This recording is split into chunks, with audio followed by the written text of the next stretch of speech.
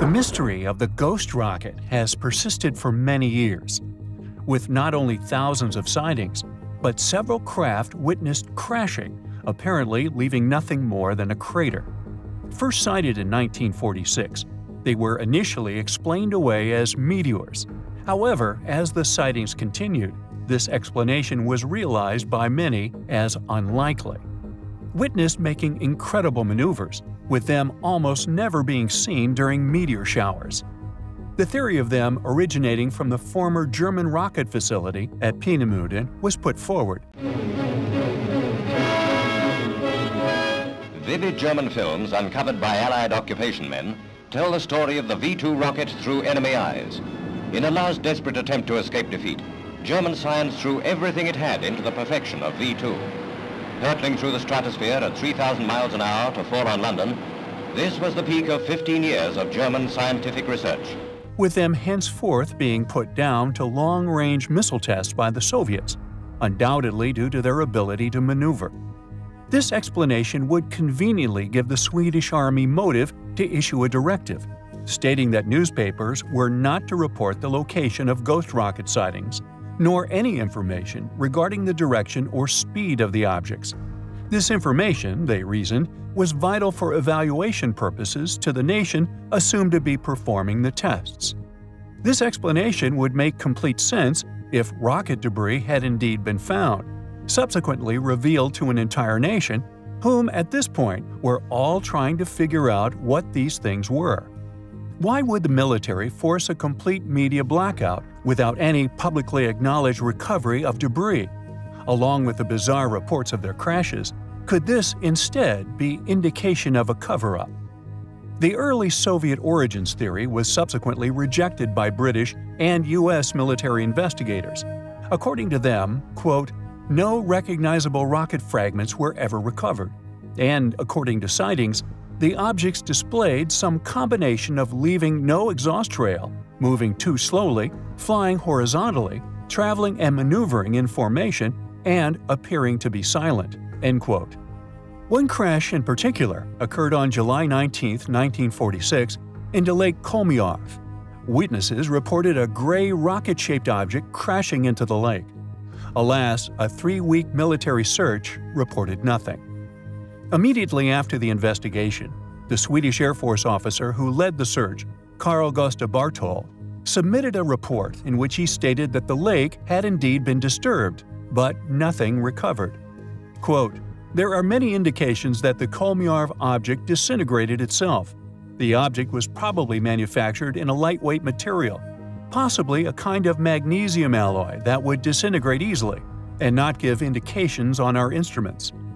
When Bartol was later interviewed in 1984 by Swedish researcher Claes Svahn, he insisted what people saw were real physical objects. On December 3, 1946, a memo was drafted which stated, quote, nearly 100 impacts have been reported and 30 pieces of debris have been received and examined by Swedish National Defense Research Institute. The debris was later said to be meteorite fragments. End quote. What do you think about the ghost rockets? Meteorites? Missiles? Or perhaps something else? We find their possible origins highly compelling. This ancient cemetery within present-day Hungary has perplexed anthropologists for the past few decades. Amongst the remains of some 51 individuals was the discovery of many apparently human yet elongated skulls. Although many elongated skulls unearthed around the world are mysteriously absent human skull knapping, indicative of skull binding, an ancient practice once initiated at a young age. These skulls, however, do appear to have these natural human napping patterns. Yet the mystery of their origins, even after DNA sequencing, has merely deepened. Individuals including adult males, females, and children had, quote, artificially deformed skulls with depressions shaped by bandage wrappings, end quote, making this place one of the largest concentrations of this cultural phenomenon ever found in Europe. Curiously, the strontium isotope ratios here are significantly more variable than those of other remains, including animal and prehistoric burials, which have since been uncovered in the same geographic region. This indicating that these mysterious people lived elsewhere during their childhood, yet where they originally came from remains a complete mystery. Furthermore, carbon and nitrogen isotope data attest to remarkable contributions of millet in their diet, although all the remains have now been dismissed as human. Intriguingly, some photographic studies of certain remains of particular interest are yet to be publicly disclosed. If human origins indeed be the case, it still does not answer the question as to where this ritual originated from, or why it seemingly permeated many of the world's countries, such as Germany, Malta, Russia, Hungary, along with many others. Were these ancient people trying to emulate a now lost civilization? Possibly unknown ancient beings, they and many others throughout antiquity, not only perceived as, but depicted as gods? Additionally, why are there so many mysteries surrounding this practice? Why is there such mystery surrounding the crystal skulls? And why are so many skulls we have personally examined seemingly absent normal human growth patterns? Were ancient aliens possibly found amongst these individuals within Hungary? We find the ongoing discovery highly compelling. There is a growing number of evidence being correlated worldwide every day, increasingly adding the pressure upon modern historical paradigms, incredibly strong arguments for the chronology of man being vastly incorrect. Archaeological proofs that our history on this planet has not only been massively underestimated, but unfortunately, due to its doctrine for creation stimulating a large stream of wealth, individuals have become transfixed on this following's flow of financial backing, going to great lengths to protect these investments. This has resulted in a steadfast position by those in the upper echelons of historical, geological, even artistic academic circles. A seemingly immovable, so-called conclusion in regards to all developed, already printed, funded investigative current claims to all historical sites.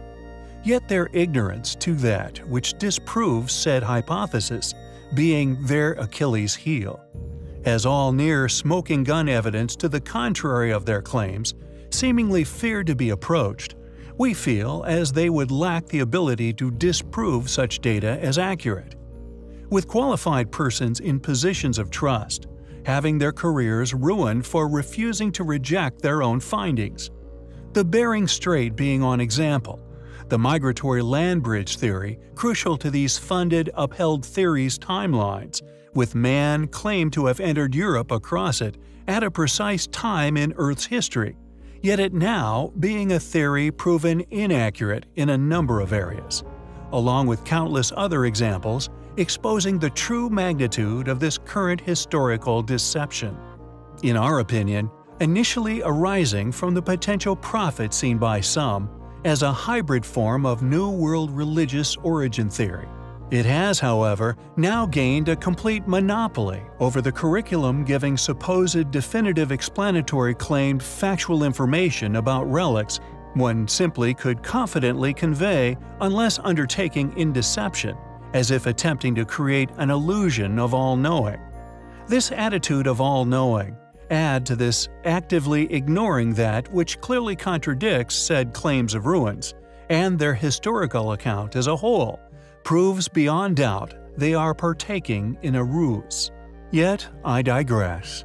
For as initially mentioned, growing evidence worldwide is disproving currently mainstream held opinions, with our next subject of interest symbolically making academia fall on their own sword. Their own dating of these unexplained sites made before they were discovered elsewhere. Upon in-depth study, or indeed past knowledge of similar anomalies, one can link proof that sites on separate continents and hemispheres of each other are identical in form. A self-inflicted faux pas, exposure of academics' inability to accurately date sites, or indeed mankind. The keyhole graves, a mass of which has recently been found along an ancient road within Saudi Arabia. Yet amazingly, when we covered these graves before, it wasn't another continent these were found on, predating oceanic travel, but one identical in shape, possibly on Mars. Found throughout Asia and notoriously forbidden to be entered, now, however, the Saudis seem keen to investigate so that their inhabitants may soon be exposed. Could this be a mass grave of ancient aliens, once buried in this unusual style, one we also believe could possibly be resting upon the Martian surface? We find such possibility hugely fascinating. In the past, we have covered many ancient anomalies, out-of-place artifacts, and unexplainable features, all hinting at an ancient high technology which ancient man once possessed. An ability to create tremendous heat and thus advanced metallurgy, and in some cases, seemingly turning stone to magma. A knowledge and technology which at some point within history became lost. One part in particular is the slab of Beit Sharim, an enormous glass slab dated at many thousands of years old. Yet to have created such an enormous piece of ancient glass would have taken incredible heat in an incredibly large furnace. Coincidentally, all sharing an inexplicable similarity with the collection of artifacts which are the focus of this video.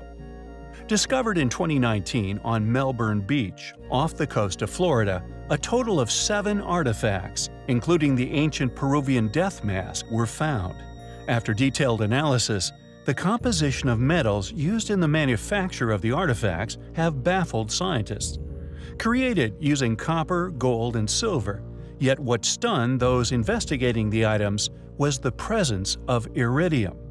Not only is iridium incredibly rare on Earth, with most found within meteorites, but its melting point is also yet another mystery.